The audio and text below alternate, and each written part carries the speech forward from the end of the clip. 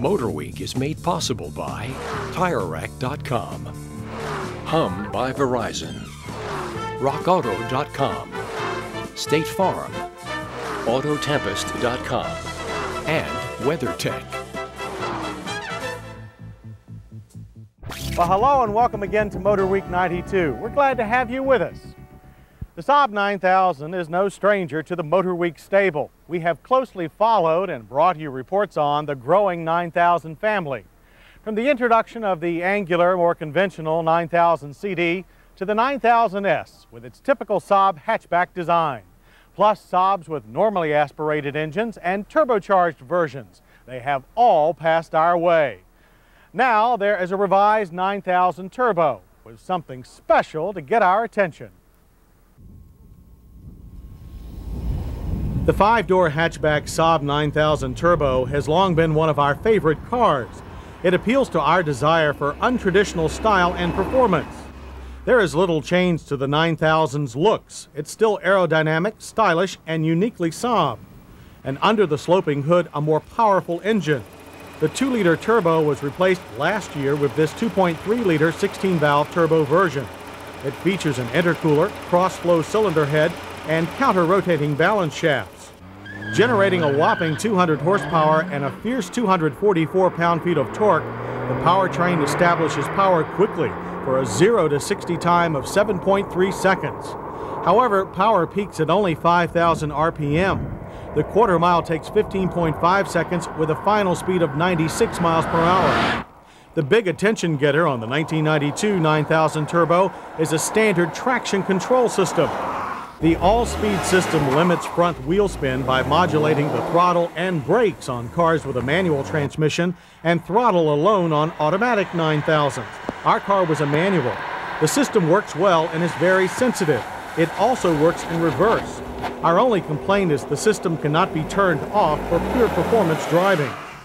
Producing only mild push, the full-size Saab 9000 Turbo zips through transitions with the feel of a smaller car, a reminder that the Saab's McPherson underpinnings may be homesick for twisting European roads. What was felt was the traction control system engaging and disengaging, producing some power loss, but with little adverse effect on normal handling. Give some credit to the sticky Pirelli P750 series tires for excellent grip. The Saab 9000 Turbo includes large front ventilated disc brakes and anti-lock as standard. Stops from 60 miles per hour are straight and take an average, confidence-inspiring distance of 106 feet. The ABS provides good feedback, but there's more pedal pulsing than we'd like. EPA estimates fuel economy for the 9000 at 19 city and 26 highway. Ours covered 20 miles for every gallon of gas. As with the exterior, the interior has changed little from last year. It's still roomy and pleasing. Gauges are large and clear, and if you happen to live someplace really cold like Sweden or Butte, Montana, you'll like the new freeze warning indicator. The steering wheel blocks some controls, but it does house a standard airbag. The leather-covered bucket seats are supportive. Power seat controls are standard.